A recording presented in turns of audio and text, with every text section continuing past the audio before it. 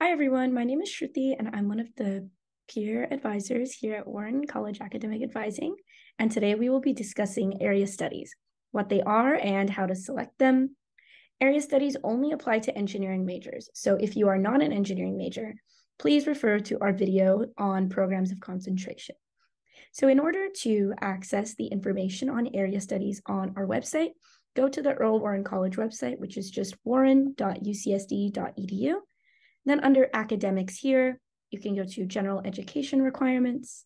And from there on the left side, you can click area studies. In general, you can think of your area studies as mini minors in the disciplines outside of your major.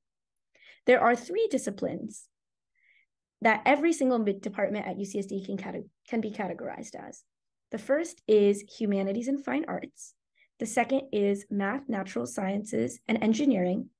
And the third is social sciences. Since all engineering majors fall under the second category of math, natural sciences, and engineering, the area studies are offered in the humanities and fine arts discipline and the social science discipline. Area studies consist of 1 4-unit lower division course and 2 4-unit upper division courses from the departments you select. For your area studies, you will want to pick 1 area study from humanities and 1 area study from social sciences. Remember, these are like mini minors, so the best way to go about it is to pick area studies that you are interested in or that will contribute to your future career goals. For example, maybe you're really interested in having a leadership role in the company you work for in the future. In this case, it could be beneficial to complete a social science area study in communications. This means that you would take 1 lower division course and 2 upper division courses in the communications department. Additionally, let's say that you love watching movies. You could choose a humanities and fine arts area study in visual arts. This means that you could take 1 lower division course and 2 upper division courses from the visual arts department. Once you are ready to declare your area studies, all you have to do is use the Ask a Question feature in the Virtual Advising Center and send a message to Warren College stating which area study you would like to declare.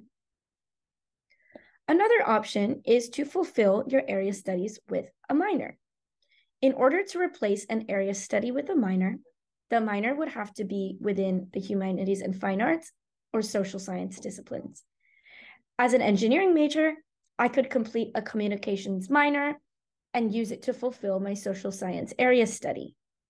However, if I wanted to minor in biology as an engineering major, I would not be able to use it in place of an area study, since it's from the same discipline of math and natural sciences as my major.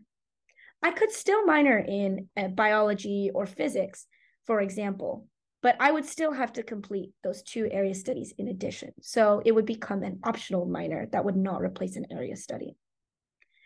Some minors do have specific requirements that you must meet in order to use them in lieu of an area study. So if you plan to take this option, please come speak with an advisor to make sure that you know if your minor requires any additional courses. Now, looking at this list of area studies one more time, you may notice that some of the area studies have an asterisk, such as this one, or a hashtag, such as this one, next to them. This denotes our specialized and interdisciplinary area studies. We have another video explaining these in more detail. Please watch that video if you are interested in any of those. If you have any further questions about your area studies, please feel free to contact us. You can find our in-person and virtual walk-in hours on our website. Thank you so much, and I hope this video helped you understand area studies.